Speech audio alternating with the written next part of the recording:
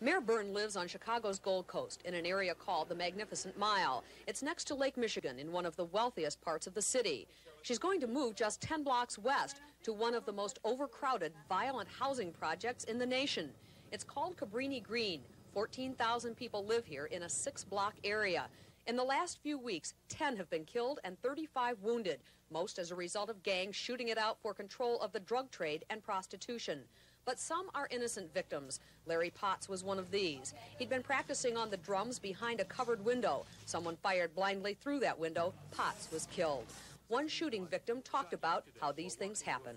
People just probably getting new guns and want to test them out on somebody.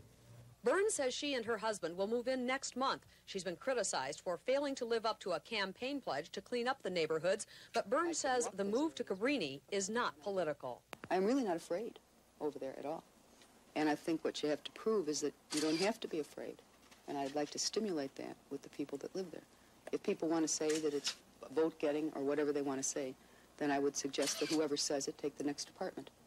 Cabrini residents have mixed emotions about having the mayor as a neighbor. She can get sniped too. She's not no different. She's just a different color. The mayor says she'll live in Cabrini as long as it takes to clean it up. Carol Bogart for ABC News.